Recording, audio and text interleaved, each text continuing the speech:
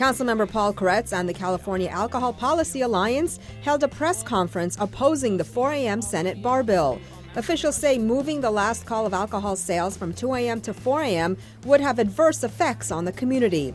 A report called High Cost of the 4 a.m. Bill aims to communicate the concerns of changing this law. The hours at which alcohol can be served from 2 a.m. to 4 a.m., the studies have shown that there'll be a huge increase in alcohol-related deaths, injuries, DUIs.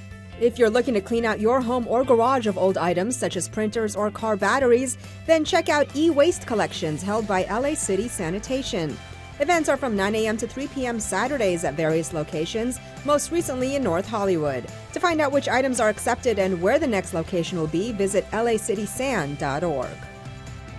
The LA City Council voted to approve the creation of the very first Climate Emergency Mobilization Office, following a press conference by Councilmember Koretz and Leap LA Coalition showing support of the new office, which would work to reduce the city's greenhouse gas and toxic pollution emissions.